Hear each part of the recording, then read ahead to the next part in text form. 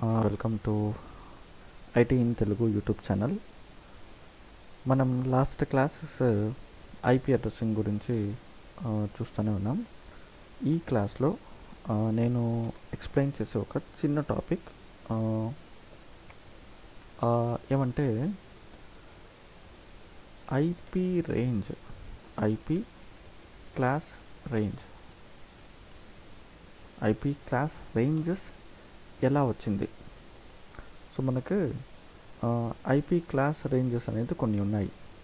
ఎలా అంటే ఇప్పుడు మీరు క్లాస్ ఏ అనేది తీసుకుంటే 0 to 127 అని చెప్తాం, అదే రేంజ్. అదే క్లాస్ బి తీసుకుంటే 128 to 191 అనే ఉంటుంది. క్లాస్ సి అని తీసుకుంటే 192 to 223 ఉంటుంది. సో మనకు ముఖ్యంగా 3 క్లాస్. సో ఆ 3 క్లాస్ గురించి తెలుసుకోవాలి. ఇప్పుడు నేను క్లాస్ డి, క్లాస్ సి ఇక్కడ చెప్పట్లేదు, వద్దు మనకి. ఇప్పుడు ఇది మనం యూజ్ చేసేది. ఈ క్లాసెస్ ఎలా వచ్చినాయి, ఈ రేంజ్ ఎలా వచ్చింది అనేది మనం ఇక్కడ చూద్దాం. సో దాంట్లో ఫస్ట్ ఏమంటే అండర్స్టాండింగ్ క్లాస్ ఏ. సో మనం క్లాస్ ఏ రేంజ్ ఎలా వచ్చింది అనేది ఇక్కడ తెలుసుకుందాం. దీంట్లో ముఖ్యంగా మనం ఏం చేయాలంటే ఒక చిన్న ఫార్ములా ఉంది, ఒక థంబ్ రూల్ ఉంది. So class A IP addresses are always starts with 0 అంటాం. అంటే ఎలా, దీనికి ఏంటి మీనింగ్ అంటే బైనరీలో ఇప్పుడు నేను ఏం చేస్తానంటే ఇలాంటి ఒక బాక్స్ రెడీ చేసుకుంటాను. సో దీనివల్లే మనం ఈజీగా ఎక్స్ప్లెయిన్ చేయొచ్చు. నేను కూడా మీకు కూడా ఈజీగా అర్థం చేసుకోవచ్చు మీరు కూడా.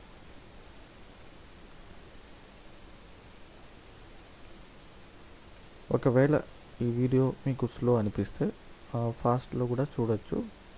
128, 64, 32, 16, 8, 4, 2, 1.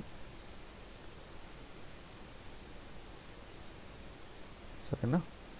ఇక్కడ ఉంది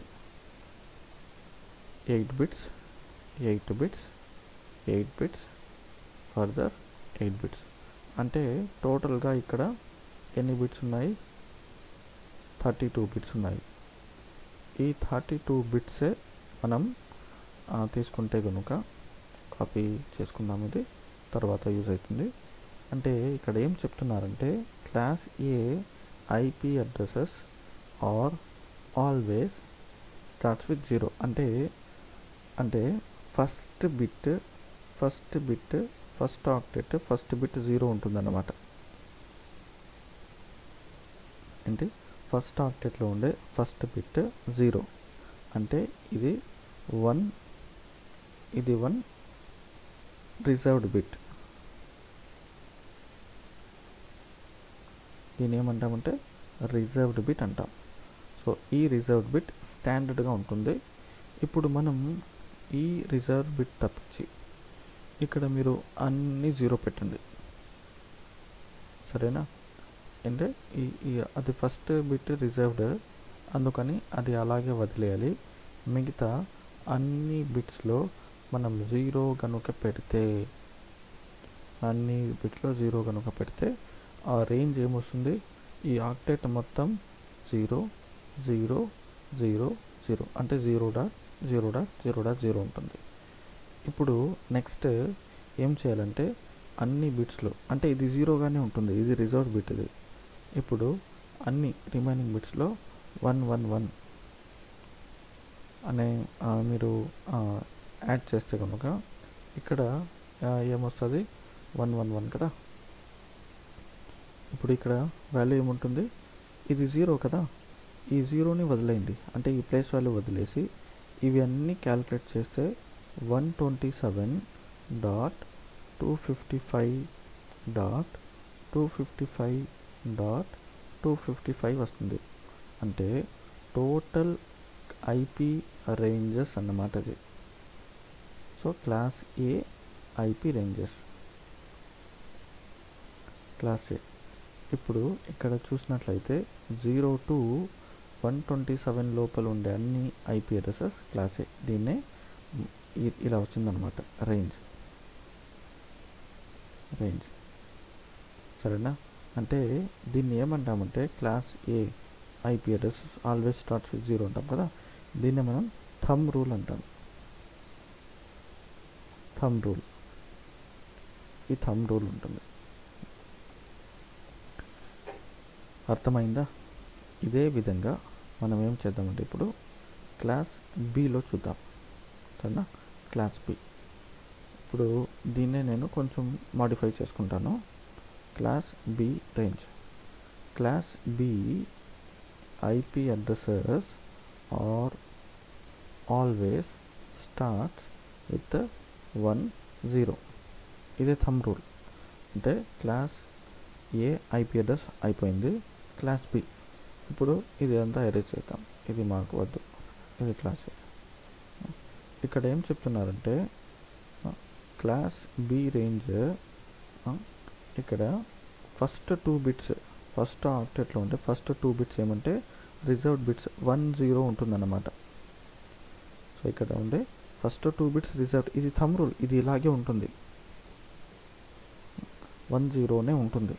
సార్ ఇక్కడ 1 రాదా అంటే రాదు. క్లాస్ బిలో 1 ఎక్కడ ఉండదు. ఇది రిజర్వ్డ్ బిట్స్. అంటే ఇక్కడ ఏమంటామంటే రిజర్వ్డ్ బిట్స్, 2 రిజర్వ్డ్ బిట్స్. సరేనా? ఇప్పుడు మీరు రేంజ్ చూసుకుంటే రేంజ్ ఏమొస్తుంది? 128 వస్తుంది. ఇక్కడ చూడండి 128 అంటే ఈ ఆక్టెట్లో మొత్తం 128 ఉంది. సో 128.0.0.0 అయిందా? తర్వాత అన్ని 1 కనుక పెడితే అన్ని 1 1 1 ఓ ఇక్కడ కాదు, సారీ, ఇది కాదు కదా, ఇది రిజర్వ్డ్ బిట్. ఇప్పుడు 1 కనుక పెడితే 128 32 16 8 4 2 1.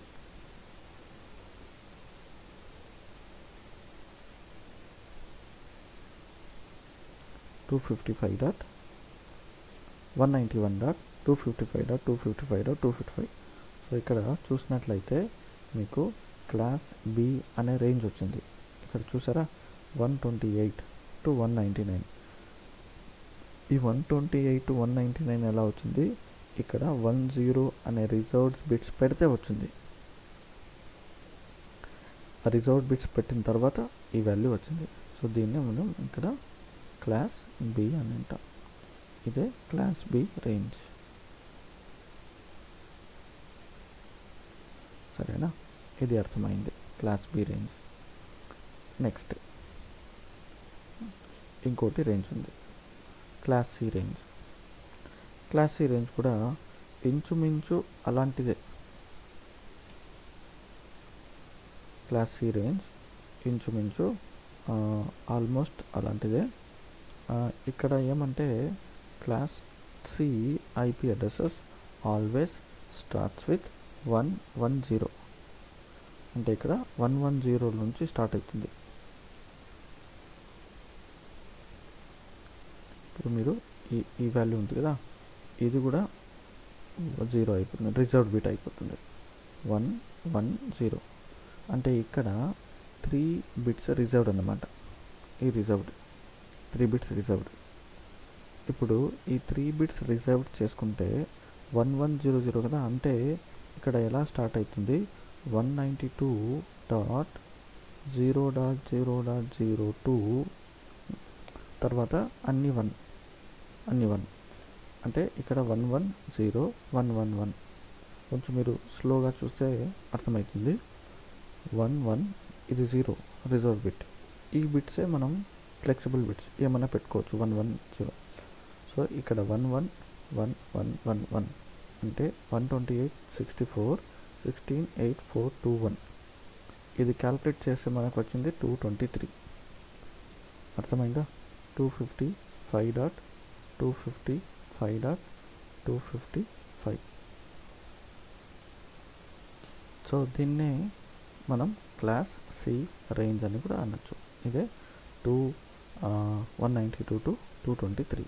సో ఇది class C range, class C range.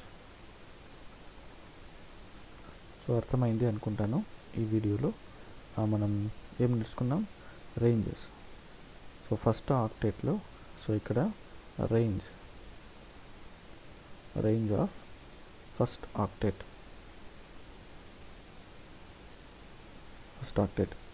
ఇక్కడ రిజర్వ్డ్ బిట్స్ చూసినట్లయితే ఇక్కడ 0, ఇక్కడ 10, ఇక్కడ 110. అంటే ఫస్ట్ ఆక్టేట్లో ఫస్ట్ 3 రిజర్వ్డ్ బిట్స్ సిలో, first 2 reserved bits below, 0 first 1 reserved bit ఏలో. సో ఇదే మనకు ఇలా ఈ థంబ్ రూల్ అప్లై చేస్తేనే మనకు ఈ క్లాస్ రేంజెస్ అనేవి వచ్చింది. సో ఇంకా కొన్ని క్లాసెస్లో ఎన్ని ఐపీ ఎర్రర్స్ ఉన్నాయి, ఎలా ఇది చెక్ చేయాలనేది మనం నెక్స్ట్ వీడియోలో చూద్దాం. ఈ వీడియో చాలు. Thank you.